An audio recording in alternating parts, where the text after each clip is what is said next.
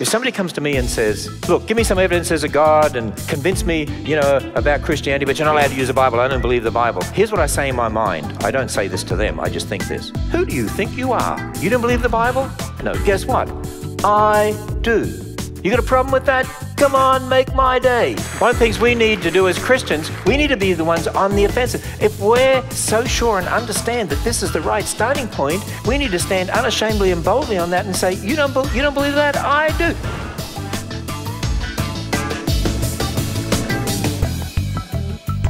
We can actually use observational science to confirm which starting point does make sense of the world. Because when you use observational science with DNA actually confirms in the beginning God, not in the beginning hydrogen. In fact, watch this short video from the Creation Museum.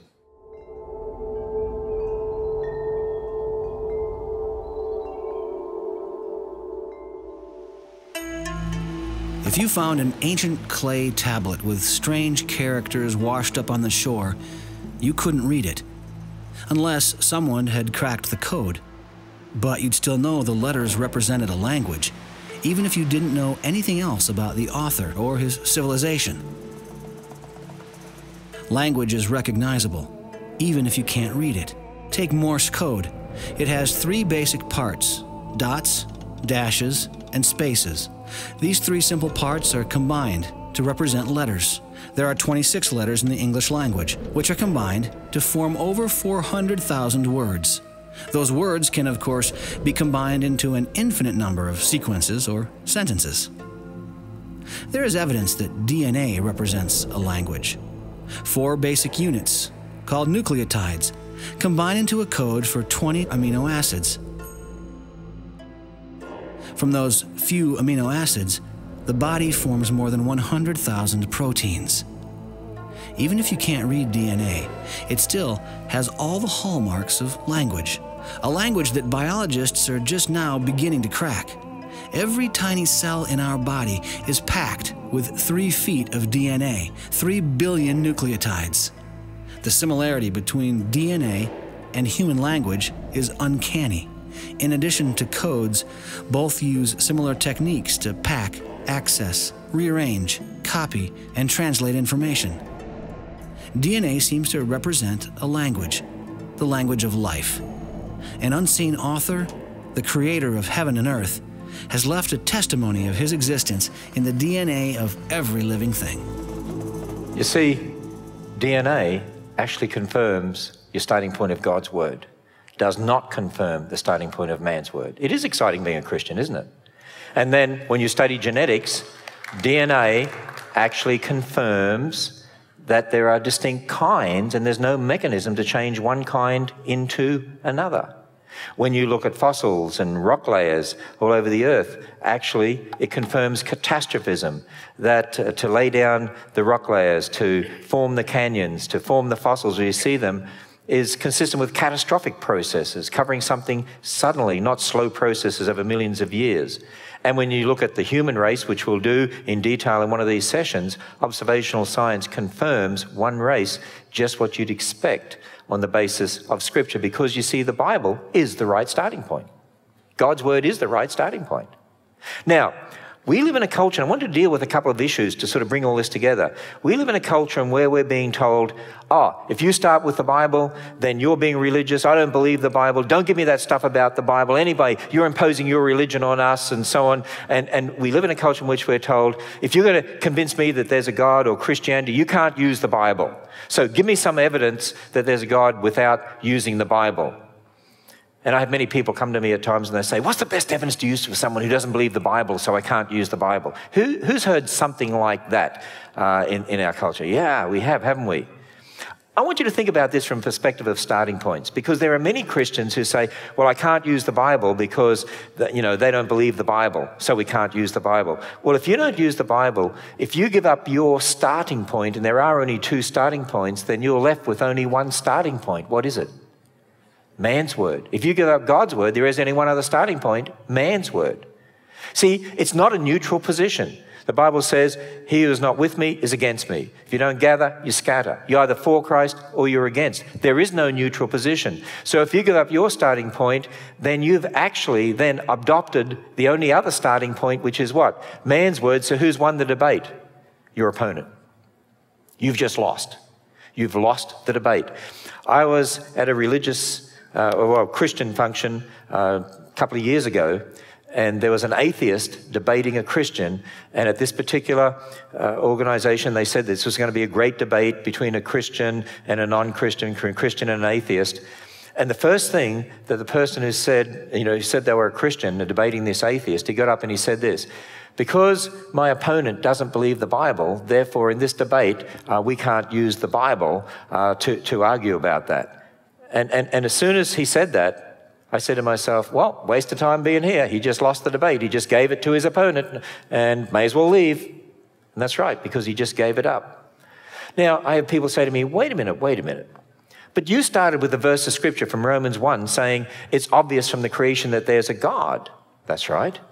Well, in other words, you don't need to start from the Bible. You can just look at the creation and tell there's a God. In fact, when you come into the Creation Museum, we have a video that really details, if you like, Romans 1:20. I call that the intelligent design verse of the Bible. And we have a room in the Creation Museum called the Wonders Room, which I call the intelligent design room of the Bible. And when you come in, you will see Romans 1:20 illustrated like this.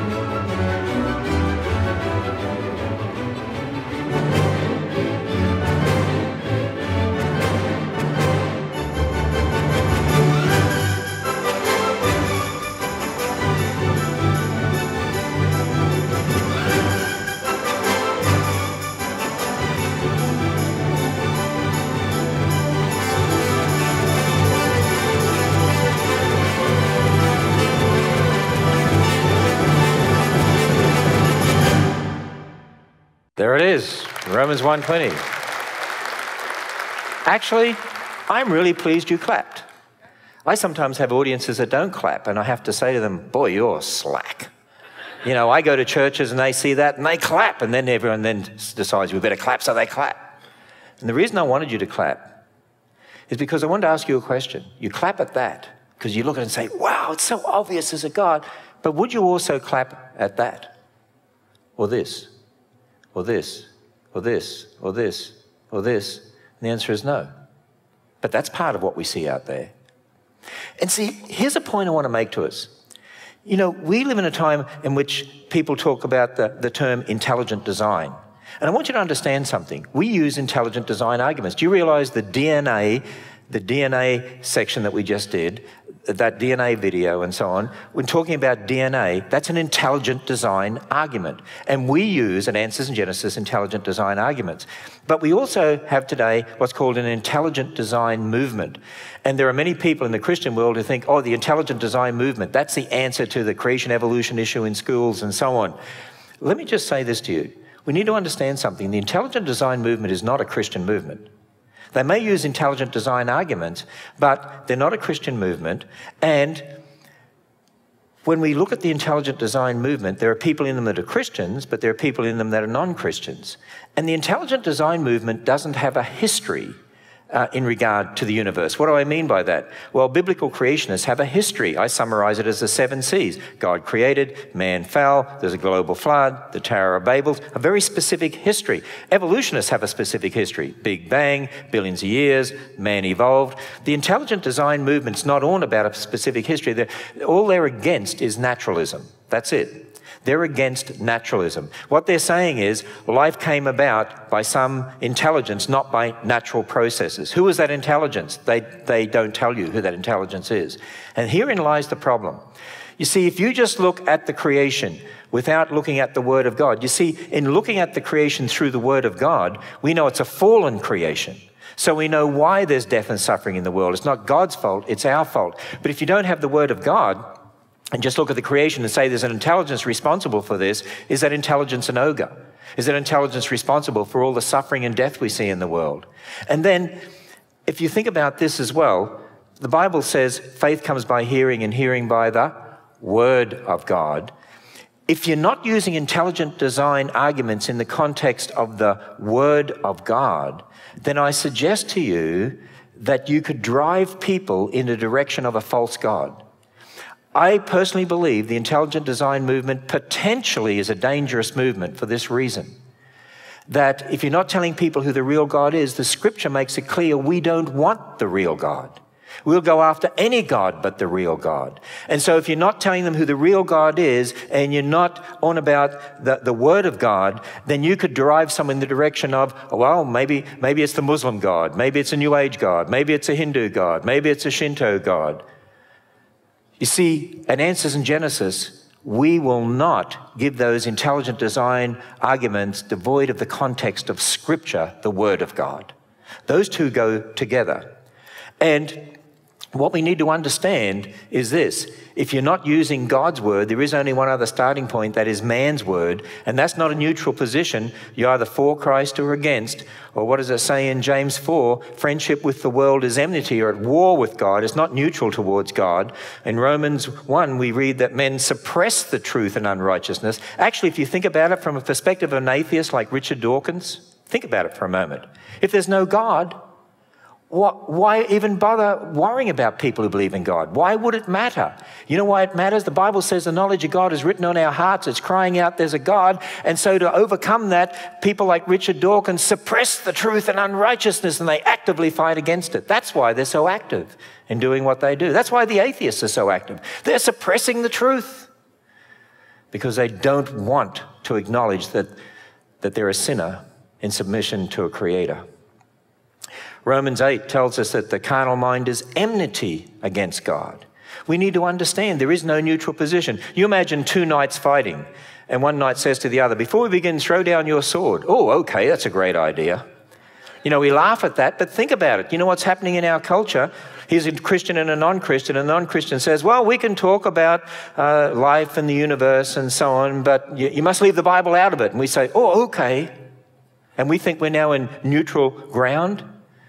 No, we're not. See, look at that textbook again, that biology textbook used in the public schools. This is just one of many. How do they define science? You can only use natural processes. They're defining science as naturalism. The supernatural is not allowed. What have they done? They've said our starting point is not God's word, it's man's word, and therefore our religion is naturalism or atheism. People, that's not a neutral position. It's not a neutral position at all.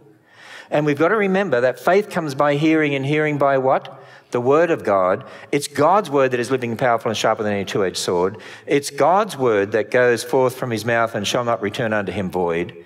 And so people say to me, okay, so how do you say we should argue? Well, I look at it like this.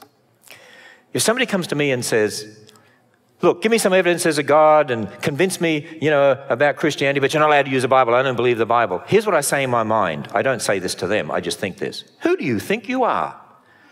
Telling me that you're going to set the terms of this debate so that you win, so that I lose.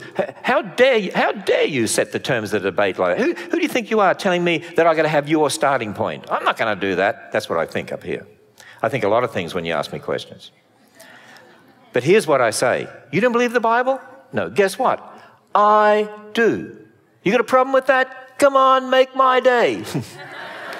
You see, one of the things we need to do as Christians, we need to be on the offensive, not being offensive, you understand what I mean. We need to be the ones on the offensive. If we're so sure and understand that this is the right starting point, we need to stand unashamedly and boldly on that and say, you don't believe that? I do. You know what I'm going to do? I'm going to show you when I start with the Bible, it makes sense to the world. I'm going to use observational science. I'm going to show you over and over again. It confirms that the Bible is the right starting point, because you got the wrong starting point, you've got a problem.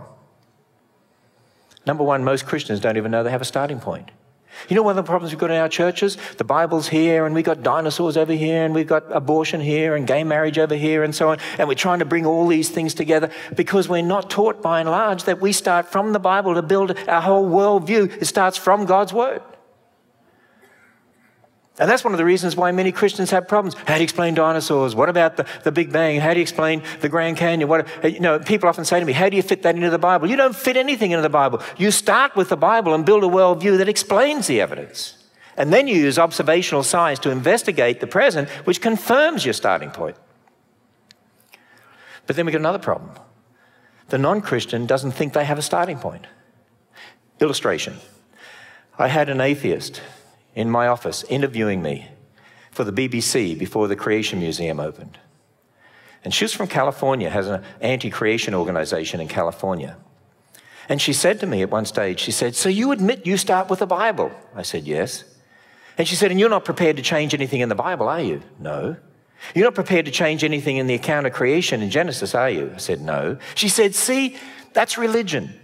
I'm a real scientist. We start with evidence, we develop theories. As new evidence comes along, we're prepared to change our theories. Your views are set. You can't change anything. She said, whereas I'm prepared to change because I'm a real scientist. When new evidence comes along, I change my views, my theories. I said, oh, it's very interesting. I said, can I ask you a question? Yes. Now, you're an atheist, is that right? Yes. She even won Secular Humanist of the Year award at one stage. So you're an atheist? Yes. You don't believe in God? That's right. So the Bible's not true? That's right.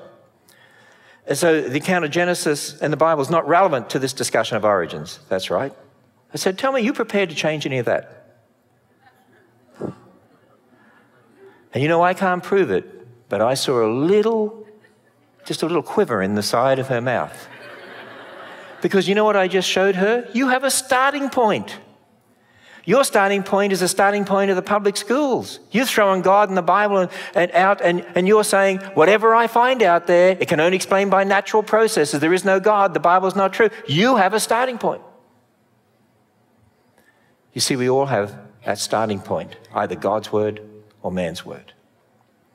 And you know, as you start to think about this, do you realize when Christians accommodate millions of years in evolution into the Bible, as soon as you introduce fallible man into God's infallible word, your starting point is no longer God's word, because now you can never know that you've got all evidence. Your starting point now is what?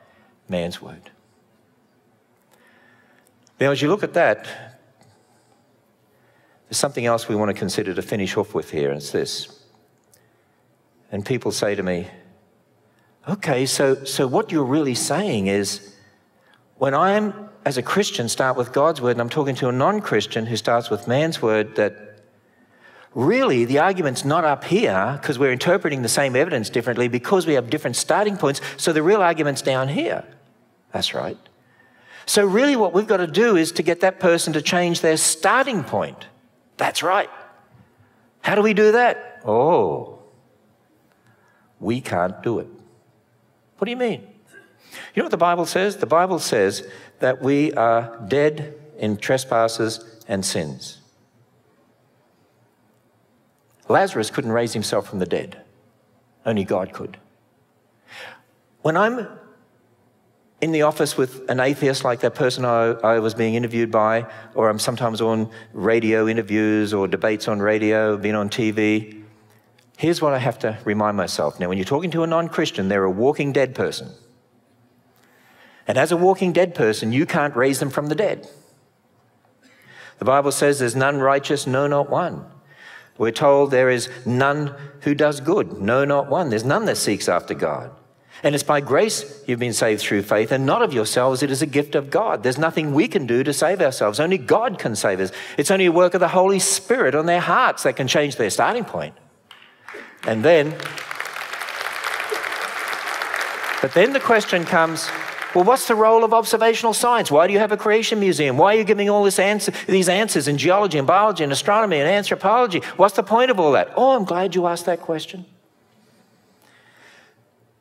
Because the Bible also says concerning the Lord that it is not his will that any should perish, And he says, how shall they call on him in whom they have not believed? And how shall they believe in him in whom they have not heard? And how shall they hear without a preacher? And how shall they preach unless they be sent? We need to go out there and preach. We need to go out there and give answers. Always be ready to give a defense or to give an answer. In fact, God's word calls our preaching foolishness, a foolishness of preaching. Foolishness through the message preached. And the message we preach to them is foolishness. And Hebrews tells us, but without faith it is impossible to please him. For he who comes to God must believe that he is, and he is a rewarder of them that diligently seek him. And if you confess with your mouth the Lord Jesus and believe in your heart God has raised him from the dead, you'll be saved. How do we bring all that together? You know what? When we do it God's way, it is phenomenally relaxing.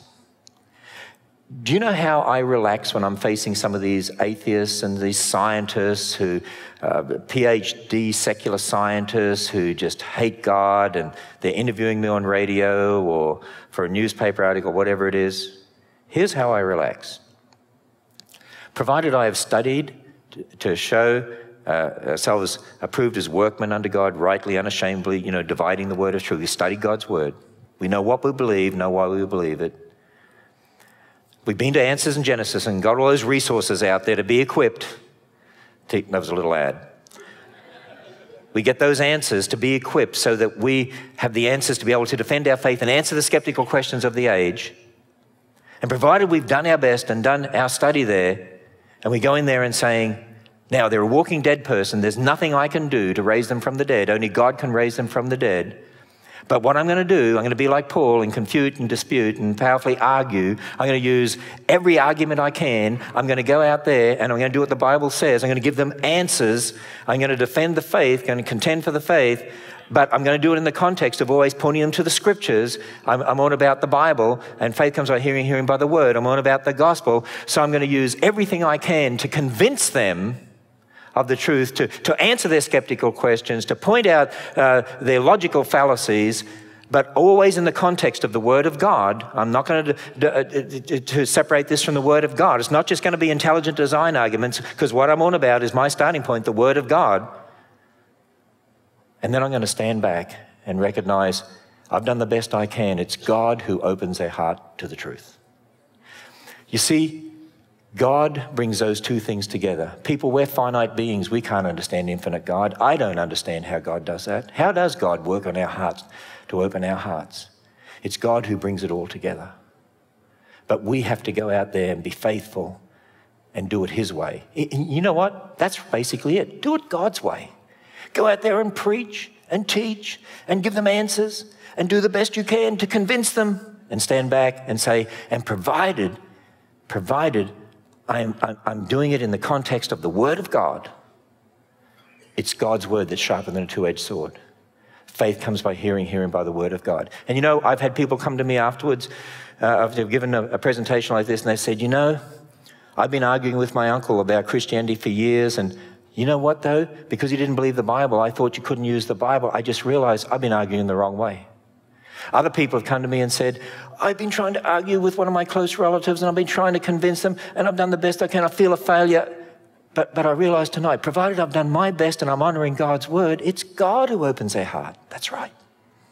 And you can relax in that. We do the best we can, but we relax knowing it's God who raises people from the dead. Now let's apply this.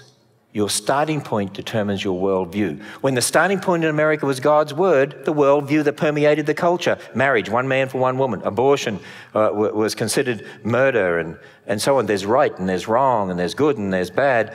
But you see, if your starting point is man's word, then who decides truth?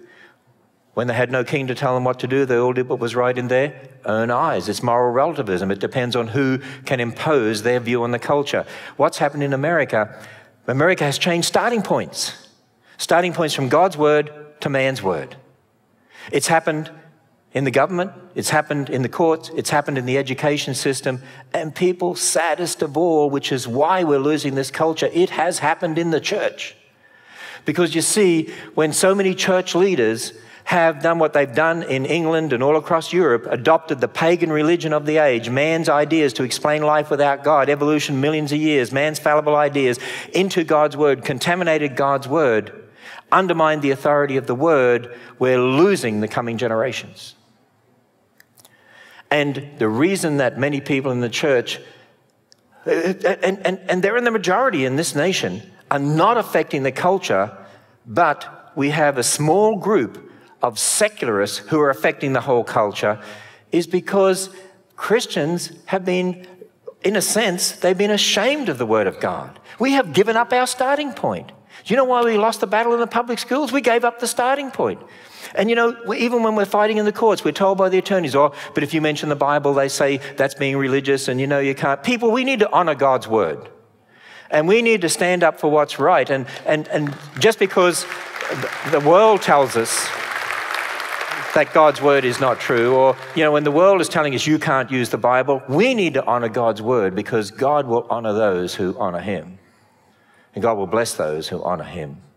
And you see, we've been ashamed of God's Word. And so we've been out there fighting the abortion issue and the gay marriage issue with all sorts of arguments like conservative values, it's wrong, it's what's good for the culture, tradition, founding fathers. And we've got all these so-called conservative values, but people, they're just opinions. Ultimately, they're just opinions. And remember, faith comes by hearing and hearing by the Word. And it's God's Word that's sharper than a two-edged sword and shall not return unto Him void. We need to be out there unashamedly fighting these issues, waving the Bible, if you like, standing on God's Word, out there helping people understand this is why abortion is wrong. This is why gay marriage is wrong. Because this is true, because this is the right starting point. And when they accuse us of imposing a religion on the culture, we need to say, but you're imposing your religion, because you've got a different starting point. They don't want to acknowledge that, but you know what? We need to be out there using that argument. You know what's happened? We've had years and years and years of Christians trying to fight the issues without the Bible. Has it worked? No, it has not worked. And you know what? We've lost the education system. We're losing the culture. What this nation needs to do is to return to the authority of the Word of God. Unashamedly, uncompromisingly, let's get out there and stand on the authority of the Word. I really want to encourage you as to what can happen when you give logical answers to a non-Christian. I remember being at the University of Wales, and after my lecture, a student came down to me and said, "That was radical." I said to him, "What was radical?" He said, "Christians having answers." Well, that's the radical response you want to get and you can get when you give those answers.